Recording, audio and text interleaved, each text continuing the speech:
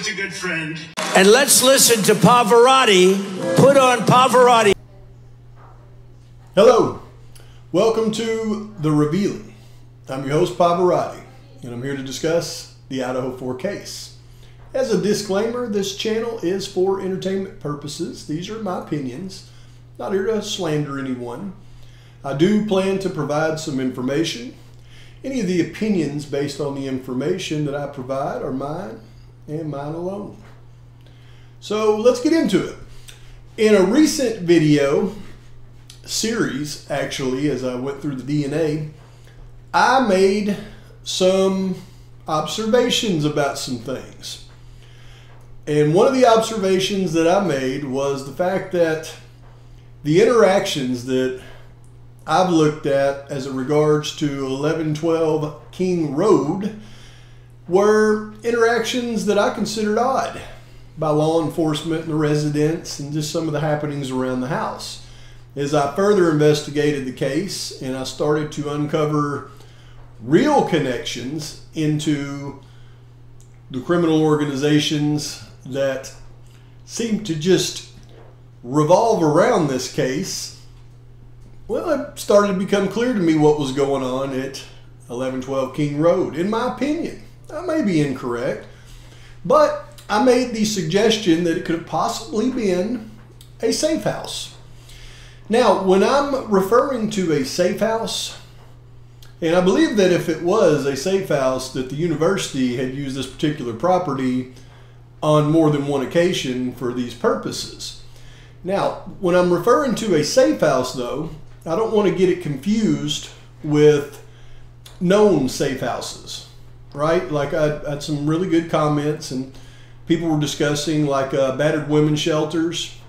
That is a great example of a known safe house, and there's strict rules around those, and that's not what I'm talking about here at all.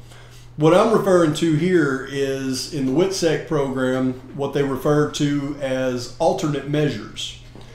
And alternate measures are kind of a program in a program. And they're typically used for informants, witnesses, their families, when the threat level is not deemed to be that high. But there still seems to be a threat level that exists. So in precautionary measures, what they will do is take a residence that's not known to anybody, and it's just a simple different residence than one that they're used to living in.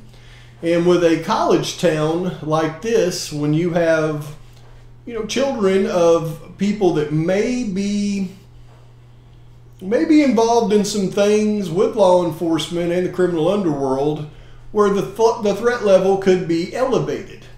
So what they will have them do is move into a residence where minimal security measures are taken in that residence. And really what it is, if you want to get right down to it, it's law enforcement's way of making the informants, the witnesses, the people that are involved in the scenario that we're discussing feel a little better that law enforcement is taking additional steps to protect the people that they love. And I could go on and on and on, but it's just me talking. So what I've done is I've taken and I've copied and pasted out of the Department of Justice's basically outline and description of their WITSEC program. And their WITSEC program is very vast, so I've taken specific parts of their WITSEC program and basically have copied and pasted it and created a video for you. Now, in this video, I'm not going to be narrating. I'm simply going to let the Department of Justice's guidelines and explanations narrate this entire video. I have prepared some visuals to go along with the narration just to assist you in understanding the point that I'm trying to make. So as you watch this, though, I would like for you, if you can, to keep an open mind and listen to the points that are made in this particular program and apply them to what you know about the residents, the families, and activities that were going on around this house during this time frame. And then when it's done, we'll have a final summation and then we'll move on from there. Hope you enjoy. The ability of a witness to give testimony in a judicial setting or to cooperate with law enforcement investigations without fear of intimidation or reprisal is essential to maintaining the rule of law. Increasingly, local, state, and federal agencies are enacting legislation or adopting policies to protect witnesses whose cooperation with law enforcement authorities or testimony in a court of law would endanger their lives or those of their families. Protection may be as simple as providing a police escort to the courtroom, offering temporary residence in a safe house, or using modern communications technology, such as video conferencing, for testimony. There are other cases, though, where cooperation by a witness is critical to successful prosecution, but the reach and strength of the threatening criminal group is so powerful that extraordinary measures are required to ensure the witness's safety. Witness Protection Authority, a government, police, prosecutorial, or judicial authority overseeing and coordinating implementation of the Witness Protection Program and making decisions on such matters as admittance, duration of protection, measures to be applied, operational policies, and procedures. A person who has taken part in an offense connected with a criminal organization possesses important knowledge about the organization's structure, method of operation, activities, and links with other local or foreign groups. These individuals are known by a variety of names, including cooperating witnesses, witness collaborators, justice collaborators, and state witnesses. There is no moral element involved in their motivation to cooperate. Many of them cooperate with the expectation of receiving immunity, or at least a reduced prison sentence and physical protection for themselves and their families. They are among the main participants in witness protection programs. The combination of lenience in, or even immunity from, prosecution with witness protection is considered a powerful tool in the successful prosecution of organized crime. However, the practice can raise ethical issues as it may be perceived as rewarding criminals with impunity for their crimes. To address those concerns, a growing number of legal systems provide that the benefit to collaborators is not complete immunity for their involvement in criminal activities, but rather a sentence reduction that may be granted only at the end of their full cooperation in the trial process. Legislation and policy clearly separate admission to a witness protection program from any benefits that participants may be granted by the prosecution or court with respect to past criminal behavior, and they provide that justice collaborators must serve some prison time for their crimes. Within the penitentiary system, special measures are required to protect the life of justice collaborators. A special branch of the prison administration usually administers them in coordination with the protection unit. They include A. Separation from the general prison population. B. Use of a different name for the prisoner witness. C. Special transportation arrangements for in-court testimony. D. Isolation in separate detention units at the prison, or even in special prisons. Sometimes prisoner witnesses commit new crimes after their release from prison and admission to the program and are subsequently terminated from witness protection. To ensure that their return to prison would not endanger their lives because of their previous cooperation, the prison administration may place them in an inmate monitoring program and house them separately from other prisoners who are known to pose a danger to them. Following their release from prison, justice collaborators may be resettled to a new, secret location under a different identity if the threat to their life persists and other conditions are also fulfilled. Family members of justice collaborators, however, may be admitted to the program while the witness is still in custody. Schemes have been developed that are distinct from witness protection programs, but are still based on the principle of making it more difficult to trace at-risk and intimidated witnesses and their families. Those schemes apply to cases that do not warrant the permanent relocation and change of identity of the witness. They may be ordered in the pre-trial or trial phase and provide either for a series of physical security measures implemented by the regular police or for evidentiary rules enacted by the courts. Such schemes are often referred to as alternative measures to witness protection programs. Target hardening. Security measures should be considered in all instances where witnesses genuinely believe that there is an imminent threat or danger against their lives or their families' lives as a result of their involvement in assisting the police in investigating a criminal case. In the majority of cases, witnesses do not face a life-threatening situation. Instead, they suffer verbal threats, intimidation, harassment, assault, property damage, or simply fear of reprisal as a result of their cooperation with the police. To provide support and security to such witnesses, the police may put a security program in place. The program may be established either by law or as a policy. It would generally provide for a series of enhanced police measures to discourage criminals wanting to harm the witness.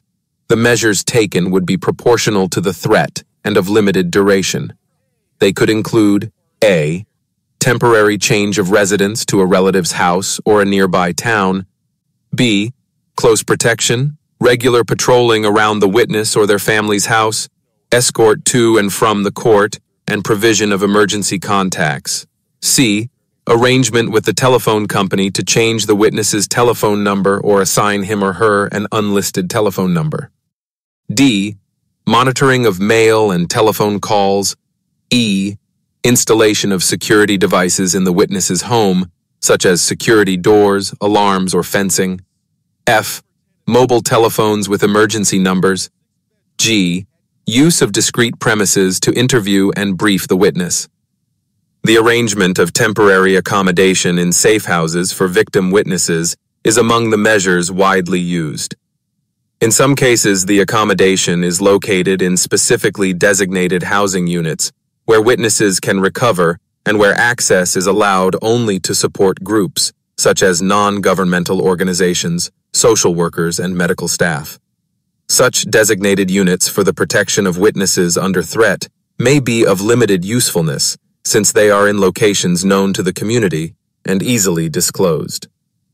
For protection purposes, a safe house may not always be a static point, in other words, in a designated location, but any location not generally known as the usual residence of the individual under protection, where the police can monitor and control all access and communication. It can be as simple as an apartment or hotel room. So once again, when I suggest something, like for example, that this house could have possibly been a safe house, I don't do it just because I think, oh, wait, you know what, I'm seeing this stuff, looks like it could be a safe house. No, I do it because I'm very much familiar and have researched to familiarize myself even more with operations and procedures as it relates to the dealings with confidential informants. So when I suggest something like it's a safe house, you can bet I've researched it and I've applied it and I've looked for indicators that suggest that that may in fact be a fact. But again, these are my opinions. Now, going forward, we're going to start looking at a couple of other aspects of this case that I have brought up before. But as you continue to look deeper and deeper into things, more things seem to appear. And folks, when you're investigating something and you have a hunch, and you start to follow that hunch to look for things that corroborates what your findings are, and you continue over and over and over to find things that continue to corroborate what you're investigating, well, it's really difficult to go, okay, well, this is a dead end. Let me go look at the frat boys. I mean, it's very difficult to do that when you continue to look and you continue to find things that line up exactly with what it is that you're investigating. So I'm going to continue to bring those things to you as I find them. And then as I find enough of them, as you know, if you've watched me for some time, I find things, I find more things, and then I begin to plug those things into the big picture, and I'm getting a little bit closer to getting another big picture for you. So anyway, please like and subscribe to the channel. Post your comments, your thoughts, criticisms. Till next time, Pavarotti's out. Some citations, we'll catch you loose, okay? Sounds good. Sounds good? All right.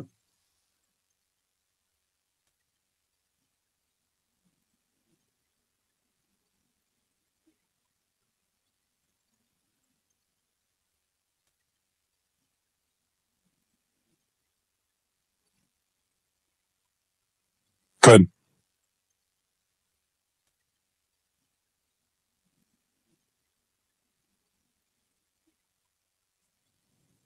Negative. He's been released from the scene. Thank you, though.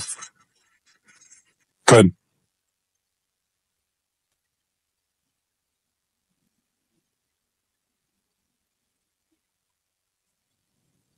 Negative. He's been released from the scene. Thank you, though. Good.